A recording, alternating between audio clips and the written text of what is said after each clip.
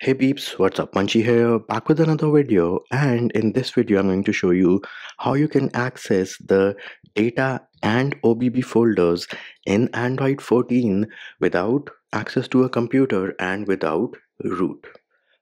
For our first method of accessing data and OBB in Android 14 without root and computer, we will go to the Google Play Store, and herein you need to search for FV File Explorer. Once you search for FV File Explorer, this is the one which is going to show up, FV File Manager by folder V, and that is the one which we are going to install. Of course, I'm enrolled in the beta, so I am getting the beta version. If you're not enrolled in beta, you will get the stable version. Now, once the application has installed successfully, we can go and check what is the version which I got. So for me, the version is 1.11.20. Next up, we are going to open this application and it will ask you, do you want FV File Explorer to send you notifications? Again, that is a personal preference. I will say don't allow. So this is the page you will land upon. Let us go into storage and emulate it. And the first thing it will ask you is, hey, I want access to manage all the files. So enable this toggle and then we can go back.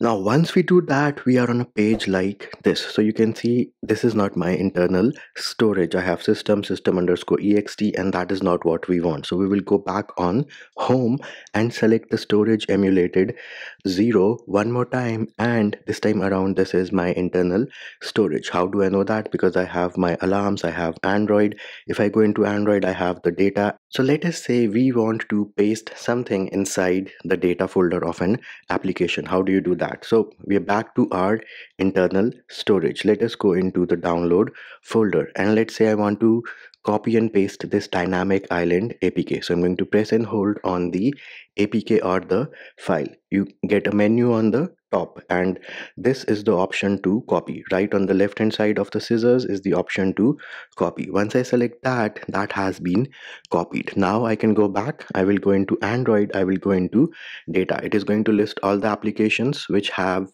a data folder. So let us say I want to paste it in the camera folder. So I will select camera. Then I will say use this folder and I will say allow.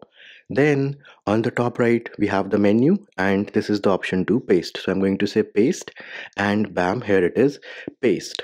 Another important thing is on the bottom menu, if you select I, it will show you the path. So you can see right now I am in the data, but I am also inside the Google Camera folder. Similarly, let us say you want to paste something in the OBB. So you'll do the same thing. We can go back one more time, and this again is our internal storage. Go back into download. Let us say I want to paste the same APK inside OBB. So press and hold, select copy on the top, go back, go into Android, go into OBB. It is going to list all the applications which have OBB folder. I will select FV File Explorer, say use this folder, say allow, and then I can paste from the top right and say paste one more time, and bam, here it is. If I now go back into the OBB folder of FV File Manager, the dynamic island APK which I just pasted is still there. So this is the first method of copying and pasting from data and OBB on Android 14 without having to root and without access to a computer.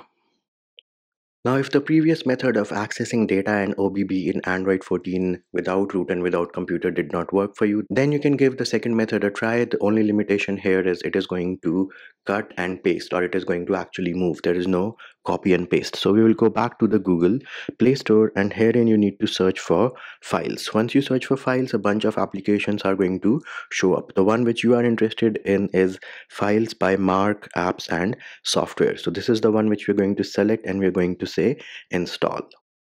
Now, once this has installed successfully, if you open your application drawer, you will have two files application. This one on the left, if I press and hold and I go into application info, this is the one by Google. What you need to do next is disable this one, and we're going to say disable this application. Once that is done, if I go back into my application drawer, I only have one files application. So we're going to open this one. This is the files by Mark, and this here is my Google Pixel 7. If I go into Android, Android and I go into data. Bam, here it is. These are the different folders inside the data folder. Next, tap on the three dot menu on the top right and say new window. This is going to open another instance of files by Mark, and for simplicity purposes, let us go into Android and let us go into OBB. And now let us go to our home screen. Then we're going to open our recents, and you will see you have two instances of files by Mark. One wherein we are in the OBB folder, and then we are also in the data folder. Select any of them, press and hold, and then say split screen. So at this point, the data one is on the top. Now it is asking us what is the next app. So we're going to swipe and we're going to select the OBB one. So this here is my view right now. On top, I have Android data. On the bottom, I have Android OBB. Let us go into this one, the folder v file, where I had pasted the dynamic island APK. And if you select or press on this option on the top right, it is going to change the view to list view, just makes it easier. Then let us say I want to move this dynamic island APK to somewhere else. Let us say I want to move it to the Chrome data. So I go into Chrome data folder and then I press and hold on the OBB one. It is highlighted and selected. And then if I press and hold one more time, I can actually move this around. So I'm dragging and dropping it from the bottom Android OBB to the top Android data inside Chrome. And once I do that, bam, here it is, moving one item, and it was moved without any issues. And now let us go ahead and kill both the instances of files by Mark. And then if I go back into files by Mark, go into Android, go into data, go into the one for Chrome, bam, here it is. The dynamic island APK is present over here.